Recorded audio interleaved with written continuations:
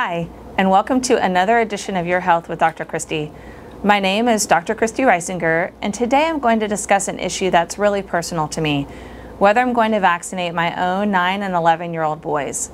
Let's look at the data together. According to the CDC, there have been over 1.9 million documented cases of COVID-19 in children ages 5 to 11 from March 2020 until October 10, 2021. When the CDC randomly sampled blood from children aged 5 to 11 across the U.S., they estimated that about 38% of kids have had a COVID-19 infection previously.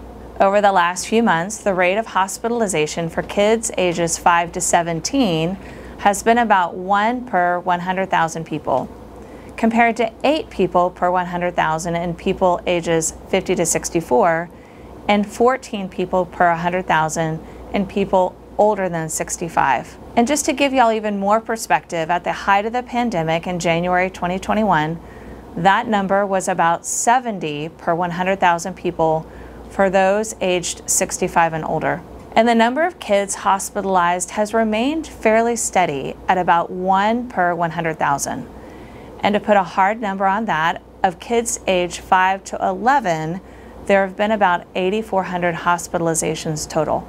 Of course, these numbers could always change with a new variant, but for now I am reassured by this data.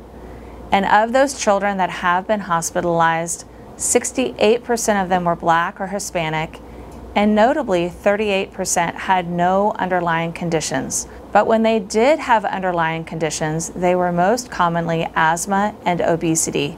And over about a 12-month length of time from October 2020 to October 2021, there have been 66 COVID-19 deaths in kids aged 5 to 11. For comparison, the most common cause of death in this age group is accidents and unintentional injuries, which sadly killed 969 kids aged 5 to 11 during this same time frame in 2019, when the data is more complete. And this is out of about 52 million children aged 5 to 11 in the United States. Well, what about MISC, or multi-inflammatory syndrome in children? This is that strange syndrome that occurs about 2 to 6 weeks after a SARS-CoV-2 infection. And it really isn't at all related to how mild or severe the initial case of COVID was. This syndrome is very serious and causes symptoms similar to sepsis. There have been about 5,200 cases of MISC in the United States, and the mean age is 9 years old. Most cases, or about 2,300 cases, have occurred in patients 5 to 11 years of age. And of these cases in 5 to 11-year-olds, 9 of them have died. And unfortunately, once again, we're seeing most of these cases in Black and Hispanic children. And while there's been conflicting data on kids' ability to transmit COVID to other people, we know for certain that there's at least some possibility of transmission to other people. This has been documented.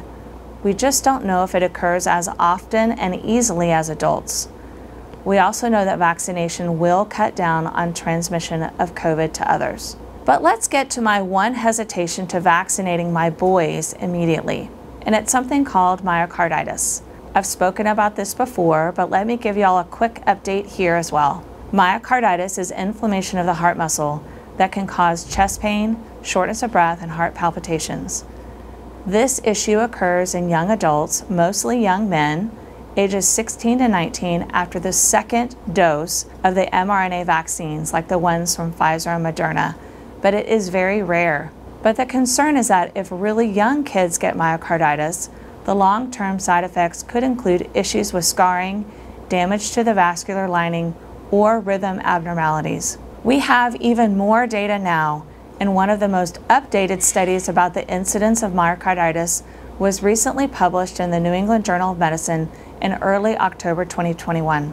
They found that among all of the 2.5 million patients included in a large Israeli healthcare system who had received at least one dose of the Pfizer mRNA vaccine, the estimated incidence of myocarditis was 2.13 cases per 100,000 persons. But when you looked closer at the breakdown, the highest incidence was among male patients between the ages of 16 and 29 years.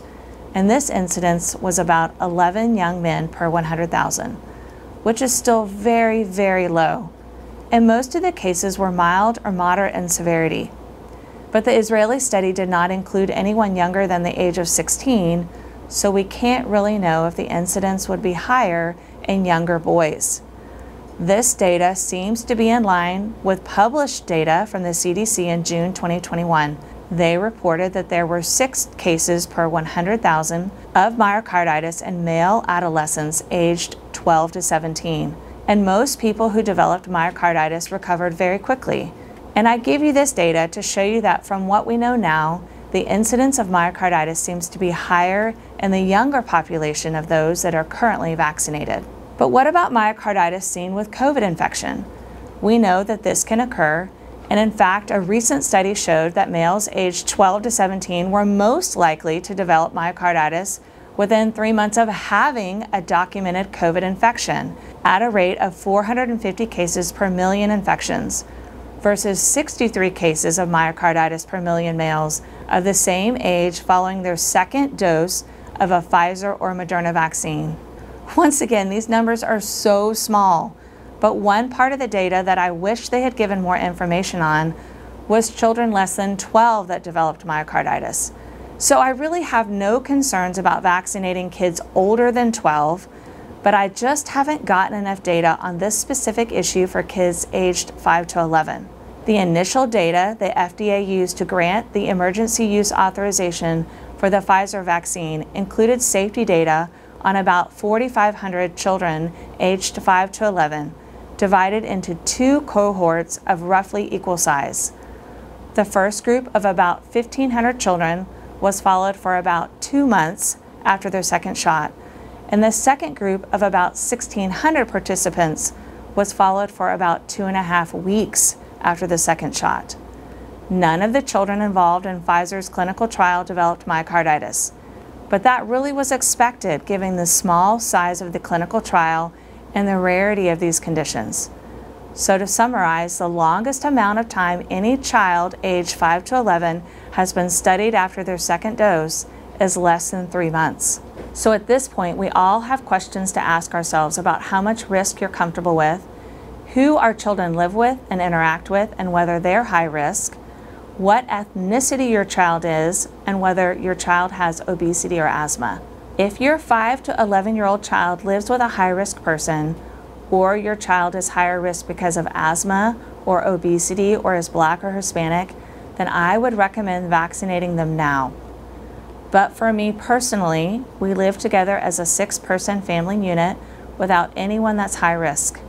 We interact with my 67-year-old dad very frequently, but he's been triple vaccinated and is otherwise healthy. My 9 and 11-year-old boys are Caucasian and have no underlying health conditions. So at this point, I plan to wait.